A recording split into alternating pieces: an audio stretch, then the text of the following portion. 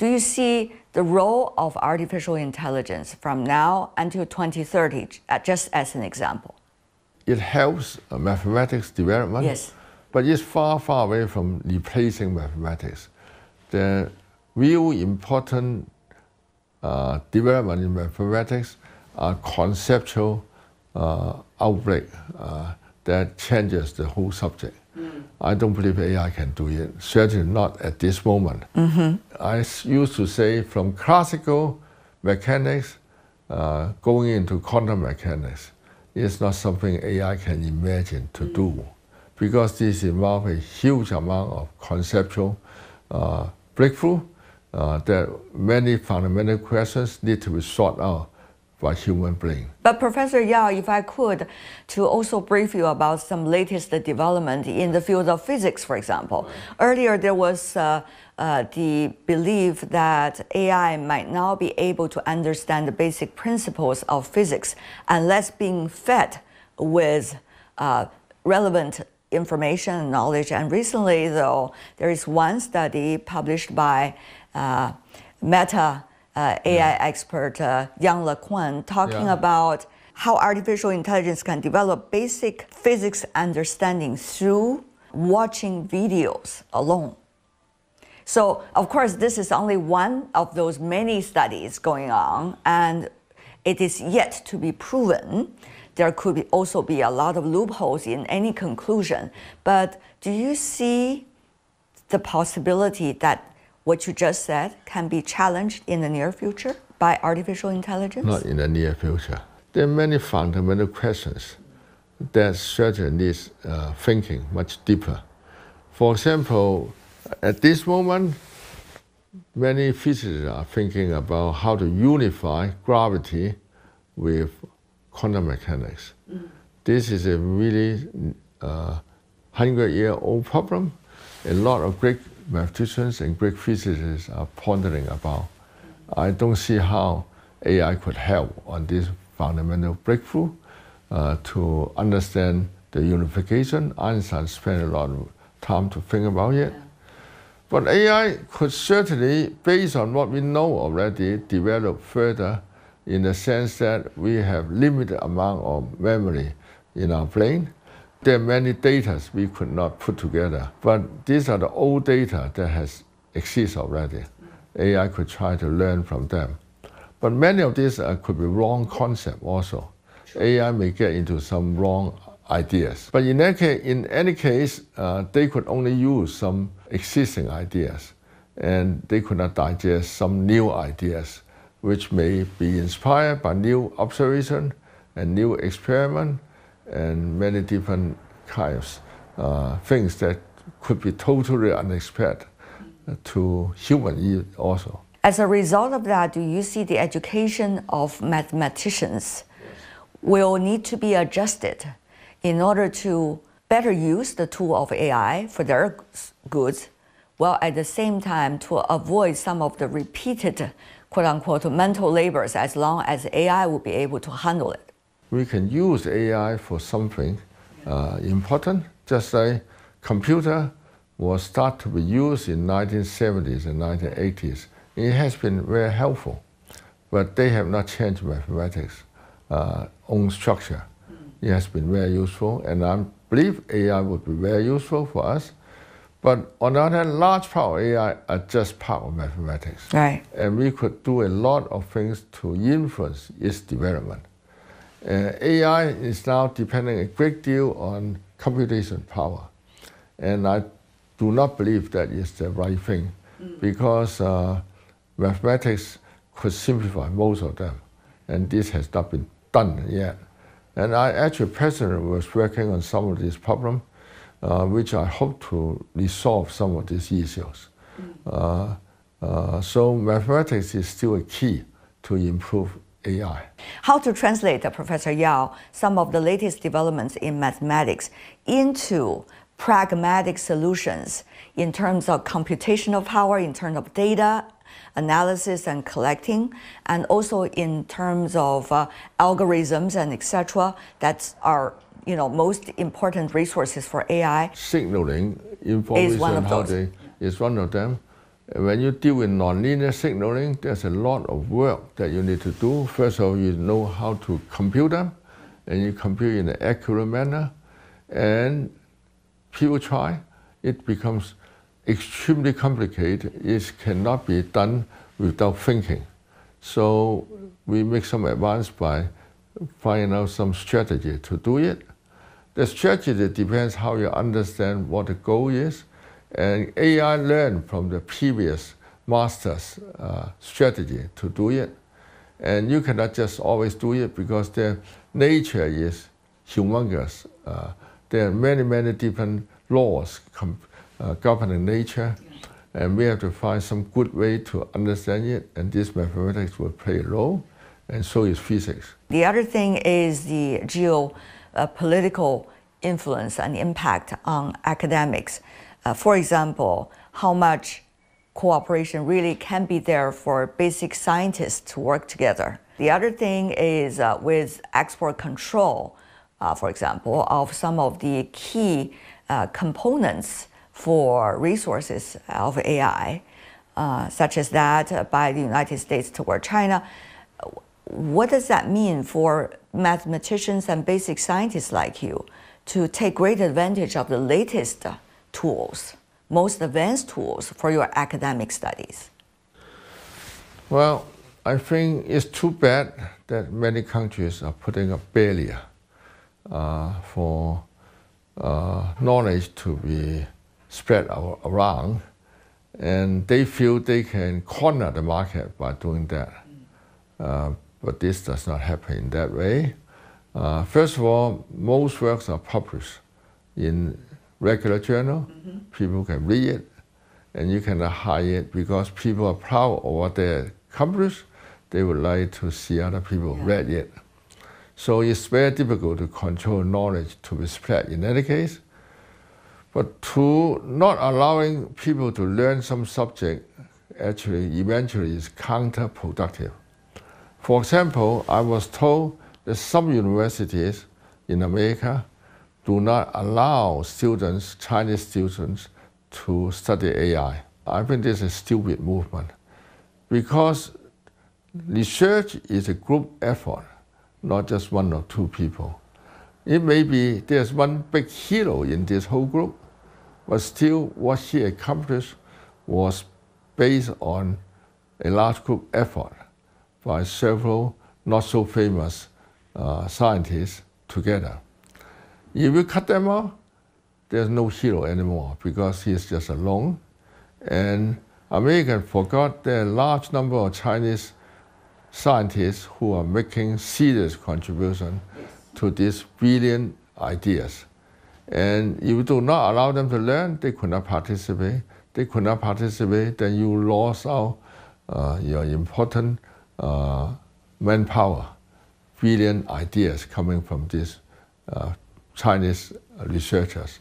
And I think just Tsinghua alone, there's a large number of PhD in America who are contributing to AI in Silicon Valley.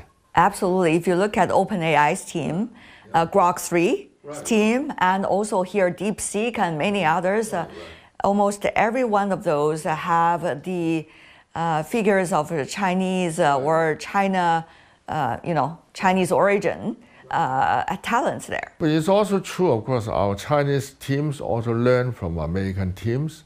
There's a cooperation that makes both sides advance in knowledge. And to cut them off artificially is not good for both sides. And I also would like to see many of my friends from America and from China could benefit each other by working together.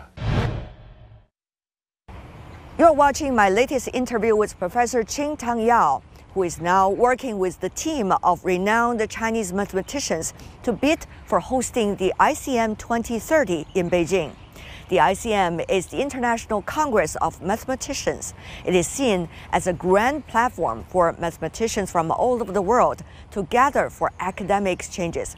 Professor Yau sees great potential for the development of mathematics in China as the country becomes increasingly a hub and a nurturing ground for both established talents and also budding young scholars. Why is it so important for you and your colleagues to actively apply for China to host the 2030 ICM? Well, there are two sides of the coin. One is from international mathematics unions. They want to encourage mathematicians, young people and all that, to actively pursue the subject of mathematics. And China, on the other hand, has been increasingly actively involved in mathematical research in the last 10 years. Since last 50 years ago, China sent a lot of students to go abroad. Many of these students graduate from Western world are coming back to China, especially in the last few years. The political situation has been complicated, so many of them feel that they are more comfortable to be at home. And besides that, China has trained their students far better now than before. We have almost, I would say, the world's best high school students and undergraduate students in mathematics. And they are able to study within China themselves. So a major event like ICM happening in China, or especially in Beijing city, it would be great encouragement for them. How would you reconcile what you said earlier, your critical opinions over the decades, vis-a-vis what you just described as China has become a nurturing ground for best talents in the world? What we call in Chinese, the water from Yangtze River flow from west to east rapidly, and we are moving in that way. So 30, 20 years ago, we are still slow, but in this last 10 years, with the great leadership of the Chinese government, great investment into mathematics and basic science, we are doing much better than before. And also many Chinese mathematicians who are educated in the West come back, and they contribute strongly to this environment. How would you compare what you call the internationally educated mathematicians or math talents vis-a-vis the so-called homegrown ones? So far, most established Chinese mathematicians were educated in America or in Europe. So what happens is that they were trained here for high school and undergraduate, but they learn whatever they do in the research largely in American universities or European universities. So this is not completely homegrown. What we are looking for are trained in China and also do their research in China for the first piece of their research accomplished in China. Then we can say that we can compare. Otherwise, we are still learning from America. So I think we have the means to do it now because we formed this children college, which now has about 700 students. And by the mature level, we would have 1,200 students. I would say the largest group of student bodies in mathematics alone. And some of them has already accomplished on writing good papers, and now they are PhD candidates. So in a few more years, I would say quite a few of them will be achieving their PhD thesis written and trained by our people in China. A rising star in mathematicians in the world, Ms. Wang Hong, very young talent from China, has been working on what you call the Kakeya problem. I understand it's a fundamental issue in the field of mathematics, and she has been writing a very well accepted paper, now under review, but that could be a potential leading to some very serious, outstanding awards in the world. Tell us more about that. And do you see similar figures? As you say, the younger generation of talents are rising up in China. It's a problem on the surface, a question in geometry, more combinatoric way. It was asked, almost 100 years ago, and it was puzzle to many people. But at the beginning, it was considered to be a kind of curiosity until people start to develop it into more mainstream mathematics. My friend Charles Pfefferman in Princeton, who was also a Fields Medal winner, make use of it to understand some important questions in Fourier analysis. And Fourier analysis is a very, very important subject for engineer and for physics. It tells you how waves can be composed of some fundamental waves, and how they are decomposed into these fundamental waves apparently was transformed by understanding this set. And so Charlie makes an important contribution in that way. So I think Wang make a very important step. And assuming it's true, I believe that he should deserve a major prize. And this will be the first major prize, international major prize, for Chinese mathematicians to get. She was educated from Beijing University, was sent to MIT to learn from Larry Goof. But this is a chief and great accomplishment, I would say. But still, we would like to see that some people are trained here to achieve such a major advance. And this is what we are looking for next 5 to 10 years. If I could, I've been reading some of the latest interviews you had with the media and also some latest analysis you provide for the general public. You seem to argue now with more returnees, since reform opening up, together with the younger generation growing up in China, there's likely to be more achievements in the next 5 years. But at the same time, you also argue there is the younger generations, those are really young, for example, still in university, in their college days, plus those in Chinese high schools that have talents in mathematics are likely to be the future banks of talents in China. So how do you see these different factors work together, but at the same time with ever more complex international backdrop, as we know, because in recent years, we've seen